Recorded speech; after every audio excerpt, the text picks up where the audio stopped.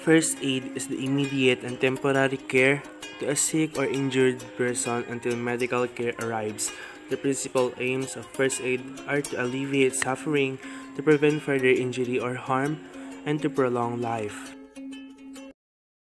To assess an injured person, the first aider must check the following. Responsiveness. Is the victim conscious?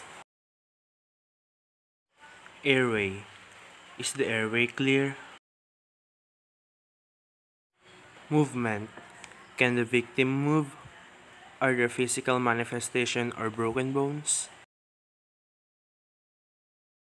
Circulation or bleeding. Is the victim bleeding? How severe is the bleeding?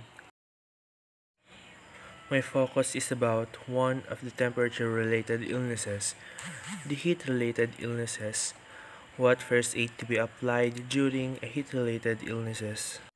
But first, let's define heat-related illnesses. It is an exposure to the heat and the sun outdoors makes us susceptible to heat-related illnesses. Participating in moderately vigorous to vigorous exercise or exercises that are long in duration in the outdoors can also cause heat-related illnesses such as dehydration, heat cramps, heat exhaustion, and heat stroke. Now, the signs of symptoms of it. Having a dry mouth, being thirst, irritability or crankiness, headache, seeming bored or disinterested, dizziness, cramps, excessive fatigue, and not able to run as fast or play as well as usual.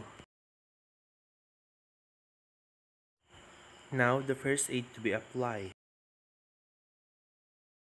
If you are in a game and not feeling well, you must remove yourself from the game and move to a cool location. Rehydrate with a cool beverage such as water or sports drink. If dehydration is minor and symptoms are relieved, you may continue as normal. If symptoms persist, you may need to seek a medical attention. Don't be scared to make a move when someone needed your help. You might save their life. That's the end of my report. Thank you for listening.